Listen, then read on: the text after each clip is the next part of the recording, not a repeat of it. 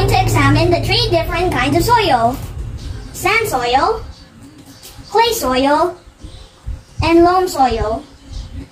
First, sand soil.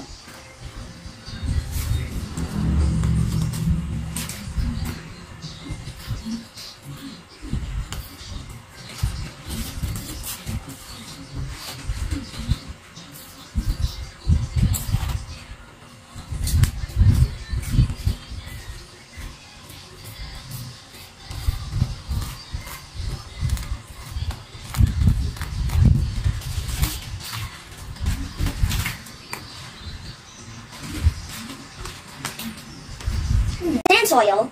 Color: gray. Texture: rough. Odor: petrichor. It is an earthy scent produced when rain falls on dry soil. Next, let's examine clay soil.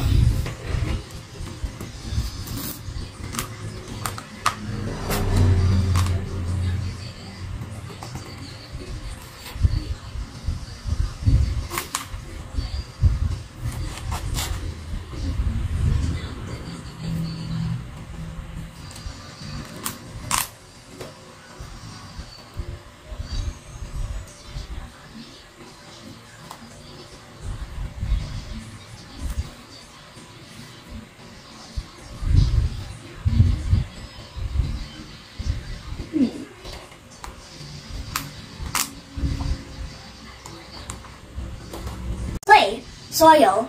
Color: brown. Texture: sticky when wet and has the finest texture. Odor: swampy or sulfurous in a way that's a normal smell for clay, especially those sourced from the earth. And the last is loam soil. Now let's examine the loam soil.